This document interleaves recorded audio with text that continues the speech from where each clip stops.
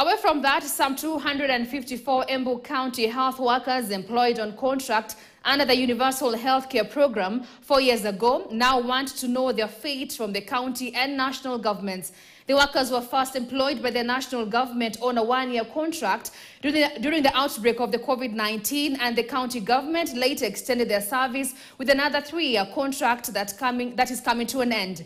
The Kenya National Union of Nurses National Chairman Joseph Ngwasi, while addressing at the Embu Level 5 Hospital, said it was important that the two levels of government determine who takes responsibility. Chini ya serikali kuu na ni wao wamekuwa wakilipa hawa wahudumu wa afya. Tungependa kujua gatuzi la Embu ile mpango gani kuhusu hawa wafanyikazi, kwa sababu ni wengi, wako 250, na ni kwamba hawa wakaweza kuacha kufanya kazi, tutafunga zahanati nyingi sana, tutafunga hospitali nyingi katika gatuzi letu la Embu. After serving for 3 good years under the national government, then the county government still gave us the 3 years contract, which is contrary to the PSC. Sasa tunauliza swali moja kwa county ya Embu,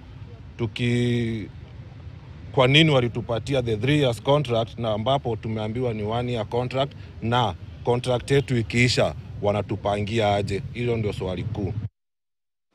Now, the National Budget Committee Chairperson Dede Nyoro has assured the press release communities that the Kenya